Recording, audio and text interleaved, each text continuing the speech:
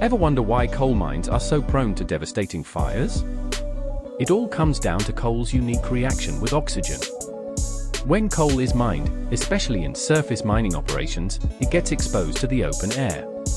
This exposure isn't harmless.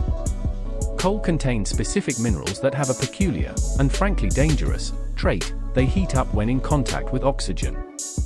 It's not just a slow increase in temperature, it's a rapid escalation that can lead to spontaneous combustion. As these minerals get warmer, the risk of them suddenly igniting skyrockets.